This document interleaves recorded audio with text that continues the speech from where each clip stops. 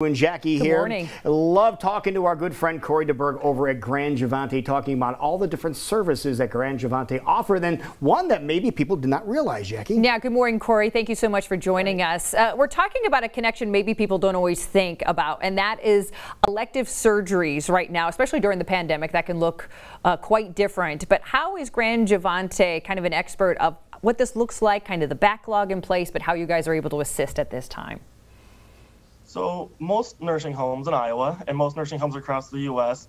do have therapy as part of their offerings. We all think that long-term care means that you're coming there to put grandma there, mom there, whoever, for the long term. But nursing homes do offer a lot of therapy options as well. So we are one of those facilities that offers therapy. And right now, during the pandemic, we're kind of talking about elective surgeries. And elective surgeries are those surgeries by definition that don't have to happen today. They're not medically emergent. They're not life or death. It's not your doctor saying you must do this today. These are the surgeries that would be, your oral surgeries. So having that root canal done, that yes, it's painful, you need it done, but are you going to die tomorrow, or is it going to compromise your health down the road if you don't do it? Probably not. Still needs to be done, but it's not emergent today. Another examples are your, back pain. Yes, you're probably not comfortable. It's not the best situation, but is it going to compromise your health, your life? Is it going to put you in a life or death situation if it's not done tomorrow? Not going, probably, but going to be uncomfortable, yes. So elective surgeries are those surgeries that you want to do to make your body feel better, to get rid of the pain, but they don't have to be done today.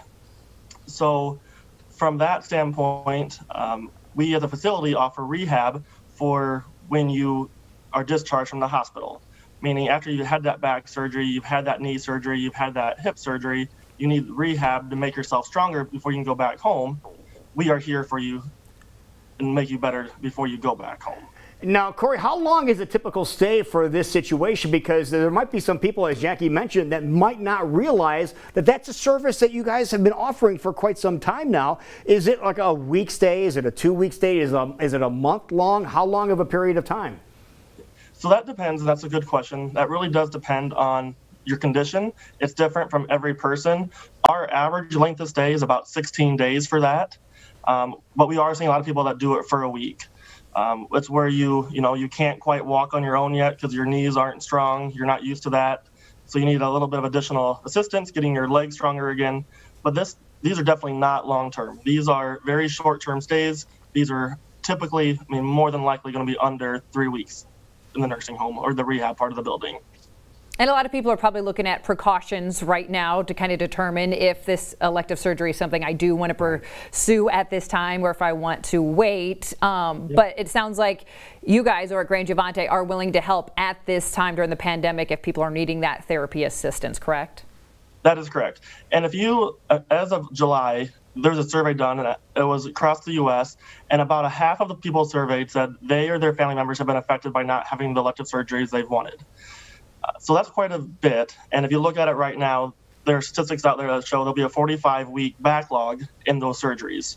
So if you want to get your back surgery done today, it might not happen because since the hospital system has kind of looked at not doing surgeries for a while because of COVID, that just means there's a lot more people that want those services done today now because they've been pushed off for a few months.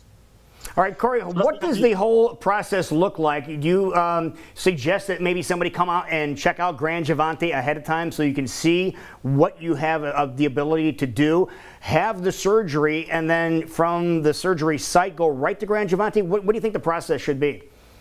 So we always say talk to your doctor first. You always want to talk to your doctor and figure out, does this surgery need to be done today? Can it wait 1 month? Can it wait a year?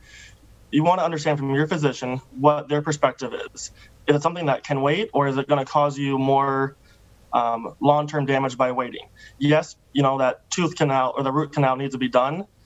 Not today, but if you keep pushing it off longer and longer and longer, how much more serious does that make it? So you want to talk to your physician and truly first determine what is their perspective, when do they want it done, what are the risks for pushing it off longer and longer.